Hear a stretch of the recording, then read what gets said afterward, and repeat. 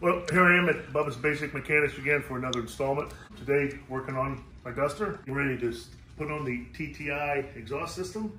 Just the kind of funny thing is I've had this system in a box upstairs for 11 years.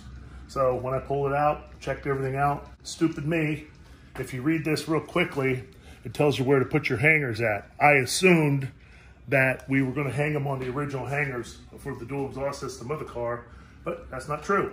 And if you look real close, it does say, or no, it doesn't say, but it shows a picture of your seat bolt clamps that come through your back wall to hold your back seat belts in. So that's what my son and I are going to attempt. I can't show it to you because I don't have a pedestal. I'm not a professional video guy.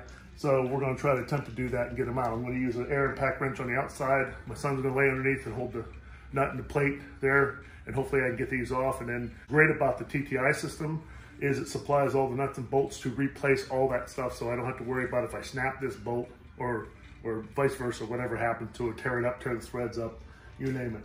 So anyway, that's what I'm just going to show. One thing I want to emphasize is, so when you do a TTI system, they fit great, but they don't really, some of them do not use the original OEM spots on the frame or whatever for the brackets. So we're going to give it a shot, let you know in a couple minutes. You see what happened? Yeah. It just came right off, didn't it? Right off, snap. Oh, look at this. Oh, no, wait a minute. I don't even need you under there. There you go. Oh, wow. Came up perfect. WD-40 penetrate oil does wonders. I didn't think they'd come off. What you said's right, though. They're welded then. The problem is, how am I going to get those? I got to get those nuts off there, though. Nice. Dude, I didn't even think they'd come off that easy. That's super. See, that's welded on there, so leave that on there. Okay, that's simple enough.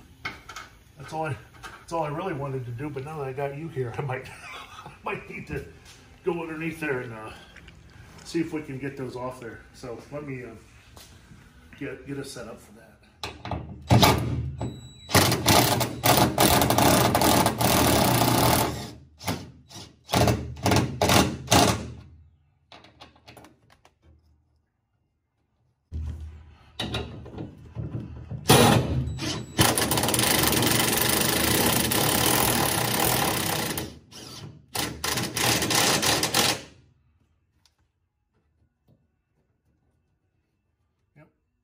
That's it.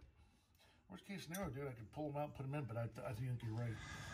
All right, so we used a thread cleaner, clean out the threads, rebolted, put the brackets on, slid the exhaust into this bracket, repositioned, and actually remounted on a different hole. It was originally on this one. We realized it was too far back, so we moved both sides up to the new hole and ran it.